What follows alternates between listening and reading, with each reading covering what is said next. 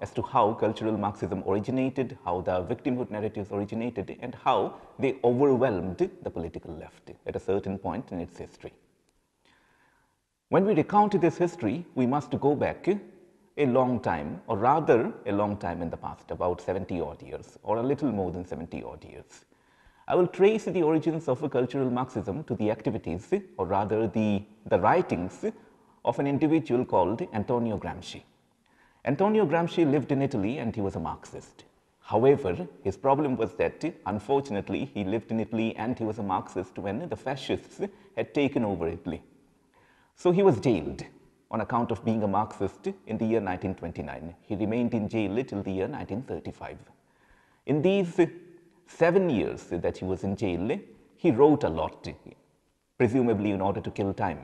He wrote random thoughts. He jotted down random thoughts on a number of topics, on Italian history, on culture, politics, etc., etc. Long after he died, in the 1970s, these thoughts were edited and compiled, and later they were also translated into the English language and published as selections from the prison notebooks. If you read the prison notebooks, it can be a tedious exercise because of the randomness of Gramscian thinking. At a point in it, you will come across a rather strange, curious, and a potentially dangerous idea. You find that Gramsci writes at a point in the prison notebooks that there is a relationship between state ethics. By ethics, he meant culture and morality and the productive forces.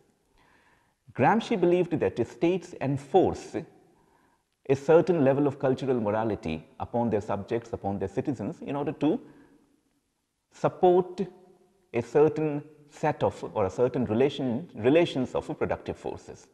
What does this mean? To unpack this Gramscian observation, and let me give you an example. Let us say that there is a bourgeois capitalist society with an industrial economy. Now, in the eyes of Gramsci, the state will be enforcing a certain level of culture upon its subjects and citizens in order to support the bourgeois as a class and the industrial economy, that is, the productive forces. That is, the citizens will be imparted a certain level of numeracy and literacy, which are aspects of culture. A certain level of morality will also be inculcated into them. This morality will forbid them from taking what is not their own. That is, this morality will ask them to respect private property. Now, from the Gramscian point of view, this is perhaps a bad thing, because by imparting a certain level of literacy and numeracy to its subjects or citizens, the state will be helping the bourgeoisie, because a certain level of numeracy and literacy is required is necessary for industrial labor, and it is the bourgeoisie who will be owning the industries in such a regime, in such a society. Further, since it is the bourgeoisie who will be owning most of the private property, again, citizens being asked to respect private property will only benefit the bourgeoisie.